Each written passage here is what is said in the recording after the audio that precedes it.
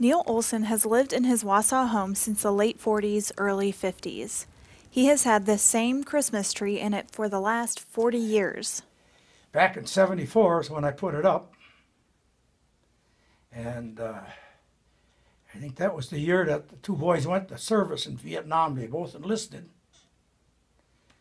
And I says, when that tree goes up, I says, I'm going to keep that tree up until I get all 6 of my boys home at Christmas time.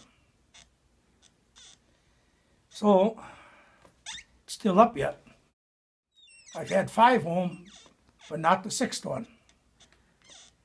The 6th one, he's in the state of Washington. He's 100% disabled from the Vietnam War.